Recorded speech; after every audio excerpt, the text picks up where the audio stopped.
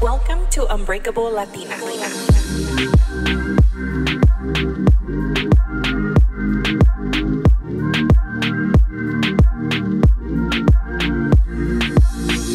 Hi guys, welcome back to Unbreakable Latina. Today I have a very special guest, Vianney Harelly. Vianney is a poet, visual artist, content creator, and a fellow amiguis. Welcome to Unbreakable Latina, Vianney. Thank you. Thank you for having me. I'm so excited. I'm excited to have you too. I discovered you on TikTok. I saw one of your videos and it talked about when people tell you, but he's your father, but she's your mother. And in the video you said, but what about me? And I related so much to this video since most of you know I do not have a relationship with my father. I've been told this so many times, like, he's your dad, you only get one dad.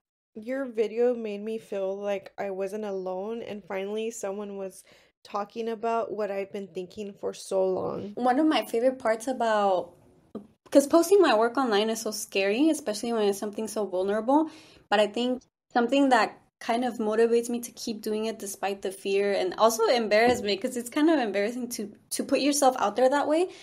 I think it's the other side of it, and what's rewarding about it is people relating to it. And a lot of people tell me, oh, you make me feel less alone, but in reality too, they make me feel less alone, and my readers make me feel less alone because I'm sharing these things where I felt alone and the feelings I felt alone in. And once I see people that resonate with it, or people like you right now telling me, like, you know, like how I felt it, and it's something that I've been going through, and it's a feeling that I had, it also makes me as the writer feel less alone. Honestly, when I started reading your book, I realized that other people were going through the same thing, and for a long time I felt like it's only me going through the same thing. And with your poetry, I'm sure you get this a lot. Like, I've seen you talking to other people, and it's just so nice to relate to someone, and I appreciate you. Thank you. So let's tell them a little bit about yourself. Where did you grow up? I grew up in Tijuana. So I was born in San Diego, but literally my mom, like, she just crossed so I could be born in San Diego. Y luego ya nos regresamos a Tijuana, and then I lived in Tijuana from like days after I was born until I was 18.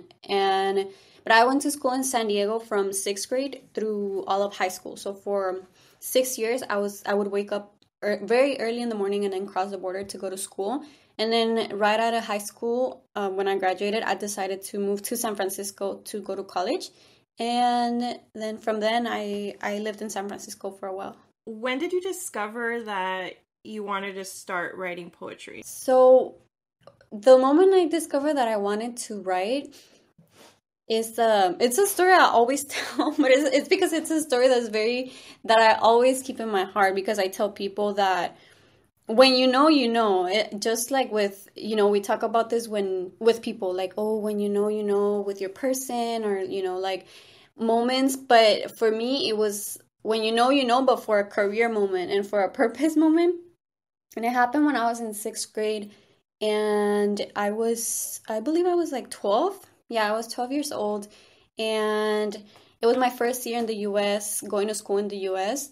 So I felt pretty lost and pretty out of place. I didn't know how to read English. I knew how to speak it, but like the basics, because when I went to a Catholic school in Tijuana, y como que ahí nos enseñaban inglés, así como lo básico y todo. But I remember my first day of school in 6th grade, and I also tell this story a lot. Like, my teacher asked me to read one of the phrases in the children's book that they were reading, y no le entendía nada. Like, I couldn't understand any of it, and I just felt so embarrassed because, people were waiting for me to read. Y empecé a llorar porque me dio mucha vergüenza. But then, like, through the semester, as the semester went on, there was a writing contest for different levels in the county, San Diego County. Había como nivel de elementary school, middle school, high school, adults, and it was an essay contest, and my teacher asked me to participate in it because I think my mom told him that I like to write, because even before that I was already writing. I had my little like journals and like diaries and stuff. And so my teacher, Mr. Rosillo, he was like, oh, I want you to go get on this contest and write an essay. And I said no, because I was like, if I can't read like a children's book, ¿cómo voy a escribir un essay de 5 paragraphs? So I was just like, no, I don't want to do it. And he was like, come on, I'll help you. We'll use Google Translate, we'll use the dictionary, and we'll just do it and we'll see what happens. So I did it. He helped me And then 2 weeks later, I won the contest. He called my mom and he told her, and she was just so happy. And we went to the award ceremony. And I had to read my essay. Y ahí lo leía como pude con mi inglés así todo mucho. And then I saw people crying, and I saw people in the audience crying. There's like a bunch of people, like people I didn't know, people that didn't know me. And so when I saw them crying, and I saw, my mom crying, my dad, my teacher was like así como emotional. And that was the moment. I remember looking up and thinking like, wow, these people are crying over my words. So my words must have some kind of power to make them feel something so strong to the point that they don't even know me and they don't even know my story. And they're crying and they're feeling something. So that's when I told myself, okay, I have something there. Like I must have some kind of talent. And then after that, I just continued pursuing that dream. So it's been about over 15 years that I've been like siguiendo este sueño y como que trabajando para lograrlo. What a beautiful story. Do you remember what you wrote? Yeah, I do actually. It was about, because the theme of the essay contest was writing about the hardest border you have ever crossed. But it was mostly to be about, because we were in San Diego, and you know how San Diego is like it's como fronterizo, it's like Tijuana and San Diego. So it was meant for people to write about, crossing the border, the immigrant experience, but por lo mismo de que yo no entendía mucho el inglés, and also because I feel like also as a poet, I always give things meaning, like metaphors, and like, I'm like, oh, what's the symbolism behind this? So I took the border as a symbolism for an obstacle, for something hard. I didn't think of it as like a physical border. So I decided to write about, my mom has like this condition en sus huesos que se llama fibromialgia, something like that. And so during the winter or when it's really cold weather, my mom, like, it's really hard for my mom to do like basic things, like get out of the bed, move, walk. And so growing up, seeing my mom like that and suffer that way, it was very hard for me, especially as an oldest daughter. And one thing that I fully remember, like a very vivid memory, was whenever we would go to places like Big Bear, not Big Bear, Julian, donde hay nieve. My mom would stay in the car because she couldn't go into the snow because the cold weather or como el frío le activaba esa condición.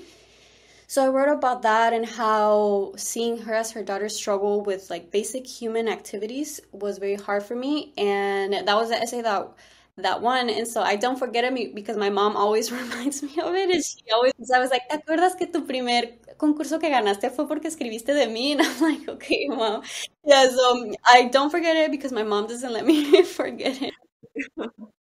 What made you start sharing your poetry on social media, or when did your journey begin on social media? Ooh, I've been on social media for a long time. I started sharing my work it was either 2014 or 2015, so it's been about 9 years, almost a decade. And I started on Tumblr. So my poetry before, my original poetry, like the OG, was in Spanish, like full Spanish. Y yo me acuerdo que yo la compartía en Tumblr. Ahí ponía como que mi poesía, and I would add like photos, because a lot of my poetry still now to this day is very inspired by visuals, different visuals, like either paintings or buildings, things I see, memories I have that are very like vividly ingrained in my brain. And so I used to post like photos and then a poem under the photos. Y yo me acuerdo que en Tumblr, I didn't have the many followers I have now, but I did have followers in Latin America. I had people like from Chile. I had people from Argentina that would message me. And so it was cool in Tumblr because there was like a community there. And then I went through like a Twitter phase where I would like post like little phrases on Twitter. Then I had a YouTube phase where I had a YouTube channel. That was when I was in college. Y ahí ponía poesía, subía como que videos de mis poemas cuando iba a viajes y eso. And then I went through Instagram, where I upload like my written poetry in visual form. But what really, really helped my poetry take off and what really got me to the place that I am today as a writer with my books and with my workshops and my events was TikTok. And I never, ever thought that it would be TikTok that would be the thing to kind of helped my career because at the beginning when TikTok apenas salió, me acuerdo que yo decía, ay, esta es como, that's not an app for me, like that's for younger people. Like, I'm not gonna do a funny dance. Yeah, because at first it was just for that, right? It was like for music and dance. So I was like, yeah, I'm not gonna do that because soy muy penosa y pues yo no hago eso, yo no bailo bien, yo no canto ni nada. Entonces I was like, when I saw people joining, I was like, okay, that's cool for them, but it's just not for me. Like, I'm gonna stay in Instagram. Y luego como que, no sé, como que dije, empecé a ver más gente y más gente y luego pasó la pandemia. Pues ya sabes, como que we were stuck at home. Sorry, my dog and my cat are fighting in the back. But so there was nothing to do. I had no job. I was unemployed. Ya para ese entonces en la pandemia yo vivía en Tijuana and I started therapy because of the pandemic kind of brought up a lot of things in me. Also being in Tijuana close to my family, como que se abrieron muchas heridas. So I was writing poetry a lot. I was writing poetry and I saw more and more people download TikTok, talk about it. So I was like, maybe I'll try TikTok, but I want to do it from a writer point, like I want to upload my poetry. I'm not going to do dances, I'm not going to sing, I'm not going to do anything because I'm just not good at it. Entonces dije, ¿cómo le puedo hacer? And I remember in YouTube, when I had a YouTube, a veces subía así como poesía with visuals and video clips. So I wanted to give it a second try to my poetry porque en YouTube no tenía seguidores, like to be honest. I was just uploading for like 10 people. Y entonces ya decidí, I decided to give it a try, como que de repente, so unexpectedly, some of my videos and my poems went viral. I think one of them was the one you were talking about, the one about What About Me? That one had like 1.2 million, and I think from there, like, a la gente como que, pues se relacionaba con mi poesía y pues como que de ahí ya, todo fue like, yeah. It was crazy. I was not expecting it, but I'm also very grateful for it. Yeah, a lot of people related because I remember I kept hearing your audios and I'm like, who is this girl? So then I started following you and then we started like chatting here and there and I was like, wow, like the power of just putting your work out there. Were you ever like scared to put it out there just to see like qué va a decir la gente? You know how in our culture it's always that like what's your family gonna say? And you had this poetry that you've been writing for yourself and for your books, but not putting it on social media where it's more easy to access it. Mm-hmm.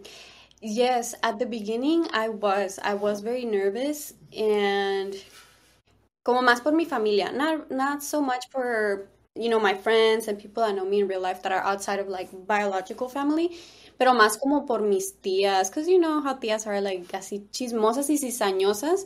Because I've had tias that don't even follow me on Instagram and they would somehow send my mom like screenshots of things that I would post and things like that. So I'm like, okay. So probablemente en TikTok it's easier for people to see your stuff because of, how the algorithm works.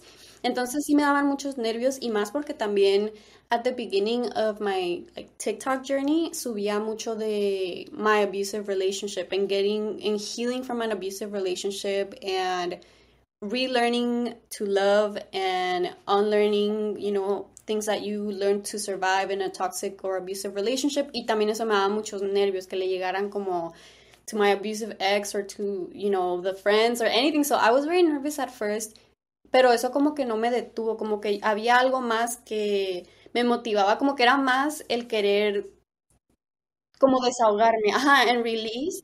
And I remember I kept telling myself, like, pues si lo ven, what are they gonna do? Like, what are they gonna do? Like, yeah, they can send me messages and, try to, I don't know, like gaslight me or just be mean. But at the end of the day, it's just, I cannot do anything about how they react to it. And I kept thinking also, well, if my poetry is about setting boundaries and also learning that the way someone treats you or the way that someone loves you is not a reflection of you, but really of them and their wounds and the things that they haven't healed, then I really need to apply it to myself as well. So the way that people react to my poetry really has nothing to do with me and I cannot control how they react to it because puede despertar algo en esas personas que tal vez esas personas no han sanado y pues ni modo, that's something that they have to face themselves. And I kept telling, okay, someone sends me a mean message or something, I'll just block them. Pero hasta ahorita no ha pasado nada con mi familia. I think if not the opposite has happened, like with my mom, like it has helped me and my mom in our relationship, being able to put my work out there and having my books published. And I think algo que sí ha ayudado a mi mamá a que me entienda es mi poesía. And I never expected that, but it's just one of the beautiful things that has come out of me publishing my work and having it out there. So, todavía me da nervios, todavía como que estoy esperando a que alguien me mande un mensaje o no sé, pero como que it's just one of those things that is not black and white. Like, I tell myself, like, no, it's out of your control. Like, you're not responsible for people's feelings and you're not responsible to people's reactions to your story because this is your truth and this is your story. So, no puedes hacer nada. You're just sharing it. No la vas a cambiar y no te vas a quedar callada nomás por estas personas. But at the same time, it's still scary and it's still, like, sí me da un poquito de como ansiedad, pero hasta ahorita todo bien. Qué bueno. You've published a few books, right? So how many have you wrote, or what was your first book that you wrote? My first book was Girasol, and that one got published. That one got published through a publishing house in the Bay Area, and I was able to publish it. I think I was 22 or 23, so that was 5 years ago. And I was able to publish it because I won a writing contest que se llamaba Lucha Libro. And it was a contest for like 5 writers y traemos como una máscara de luchador y todo. And we would go up to a ring and write a story. We had to write a story and they gave us 5 minutes. And it was really cool because you had a computer and you were supposed to write your story in 5 minutes. But then the computer was connected to a projector. And so the audience could see as you were typing. It was like live. So people were able to see. And so you would write your story. And then there was 3 judges. Y escogían pues la que más les gustaba y la que quisieran. They were supposed to choose an author that they wanted to hear more from or read more from. Entonces, I won that contest, and one of the prizes was getting your book published. Entonces, originally, it was going to be called Mi amor, te tuve que matar antes de que tú me mataras a mí. And it was a poetry collection, but the publishers wanted a shorter title and something that people could pronounce and remember more easily. Entonces, lo cambiaron a Girasol because I do a lot of references to like sunflowers y girasoles y plantas y flores. Entonces that was my first book, but it was really short. It was like 30 something pages. It was super, super short. And for that one, I was in contract with the publishers for 3 years. Entonces, sí estuvo como del 2018 hasta el 2021. But I didn't have the experience that I wanted to have as a writer, and my book did not get the como que no, yeah, like the support that I wanted it to have, as a writer. And I just thought the experience would be something different and something better. Entonces ya por eso cuando pasó pues todo eso y se acabó el contrato, I didn't continue it, and I decided that my next 2 books, which are the ones that I sell now, The Plants Are Burning, and then Here Are the Tears, I.U. We Didn't Cry, I decided to self-publish them on my own because of that experience, learning from everything that I didn't like or wish that it had been better. I took it and I was like, okay, whatever I didn't like here, I'll do it better with myself and for myself so that I can do this and just rely on myself. Entonces, si son esos los libros que tengo, son 3.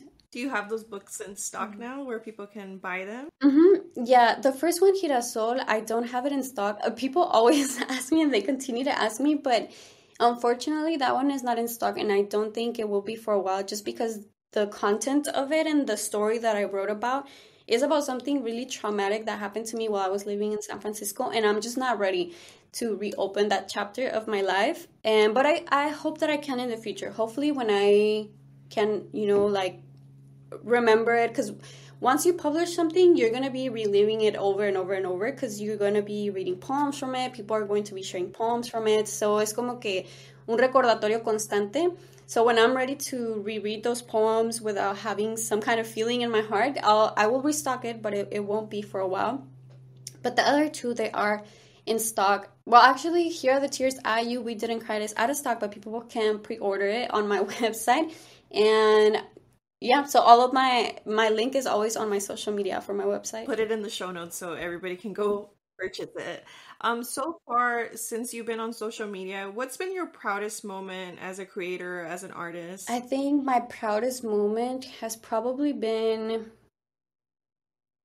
I think, being able to be the person that I needed when I was little and also a teenager has been, to this day, is como que todavía no me cae el 20 because I sometimes me salen memorias como in Facebook and like on Instagram of things that I would post when I was in high school or like when I was little. Y son cosas que estoy haciendo ahorita, things that I wish that I could do. Or sometimes I think back on my high school self, and I was so different when I was in high school. And I now realize that I needed a lot of love. My dog. I needed a lot of love and support. And there was a lot of things going on in my family. And I just needed love, support, and understanding. And I keep thinking about, imagine if I had had the poetry that I'm putting out now as a high school student, as an oldest daughter, as someone who comes from a, Catholic, traditional Mexican family. Siento que las cosas hubieran sido muy diferentes y siento que yo también como persona hubiera sido alguien muy diferente. Entonces, being able to do that now and going to do workshops and readings at high schools and college campuses, universities, community centers, and being able to be that person I needed, to me, I think is one of the greatest things. And that's something I'm very proud of myself for that, but I'm also very grateful that the people who support me had led me to this point, because I always tell people, yes, I do think that my quote unquote success or like the things that I'm doing now are because of my determination and passion and talent, pero también siento que si no hubiera habido pues el apoyo de la comunidad y de la gente, I would be no tendría todo esto. Entonces, it's not just me, but it's also the people who have supported my work. And I think social media has helped a lot in being able to push my work and people following me. And I think social media as well, sometimes there's also good things from social media. So as a writer, I think it's one of the things that I appreciate the most. Like, you've built a whole community out of your poetry, out of your work, and now you connect with others that relate to the same things that you've been through, and it's awesome. I always had that idea that social media is bad, but as soon as I started my podcast and I started, sharing my story and people could relate todos mis traumas, then I felt a sense of community. And now I met you through this. I've met so many people, and I wouldn't have done that if I never got on social media. Yeah, I always tell people, because I used to have also that view of social media, like, es una pérdida de tiempo, or like people are just promoting, like when you see celebrities just like flaunting their wealth and like being tone deaf and not doing anything, no aportando nada positivo a la sociedad. I'm like, I used to think social media was, to blame for this. But then I'm like, well, if people were to see their social media platforms as a tool that could be used for something good and for something powerful to help others, to add value to our society and to our world, then it could be something so much more different. And it could be, puede ser hasta una arma muy poderosa. Siento que si la gente se diera cuenta y usara sus plataformas para algo así, el mundo sería muy diferente. Entonces, I'm glad that you are using your platform for something great, because also for you, like this podcast, Unbreakable Latina, I think it is amazing to be able to have spaces and create spaces where people can feel, loved, supported, and seen. So I think you're also doing an amazing job. Thank you. I think we're part of this shift that is changing on social media, because now we're sharing, not just our highlight reel, we're sharing things we've been through. We have bad days, we have good days, and we're normal humans.